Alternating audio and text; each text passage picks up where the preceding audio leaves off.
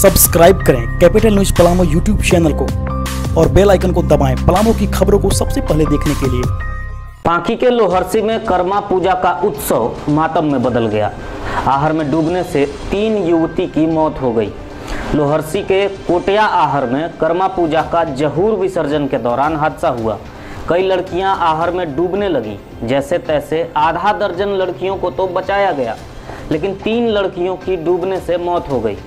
मृत लड़कियों में नगीना डीलर की पुत्री, संजू पासवान की पुत्री और रामचंद्र ठाकुर की पुत्री शामिल हैं। सभी की उम्र 16 से 20 वर्ष के बीच है।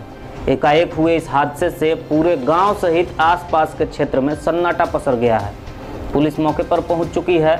जो भी सुन रहा है उसे यकीन नहीं हो रहा। कल तक हंसती खिलखिलाती त्योहार का जश्न मनाती लड़कियों की मौत ने पूरे इलाके को गमगीन कर दिया है। घटना शुक्रवार पहले सुबह की है, जब कर्मा पूजा के नियम के अनुसार सभी लड़कियां जहूर विसर्जन करने के लिए गई थी। इसी दौरान हादसा हुआ।